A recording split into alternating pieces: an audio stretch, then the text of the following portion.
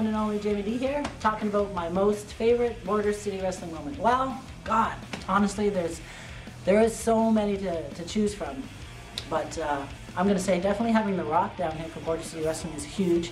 Unfortunately, I wasn't around at the time, but I honestly, I can't just say one, because every moment in Border City Wrestling has been a great honor and privilege to be here.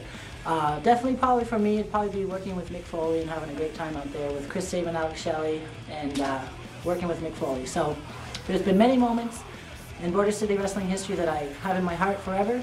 And definitely, especially, you know, my first match was with Tracy and Angel, and it's just going way, way back, and it's funny because everyone's still out there doing their thing, and it's a great thing. So everyone comes from Border City that gets out there will make it to the top. So that's where I plan on going now. See you later.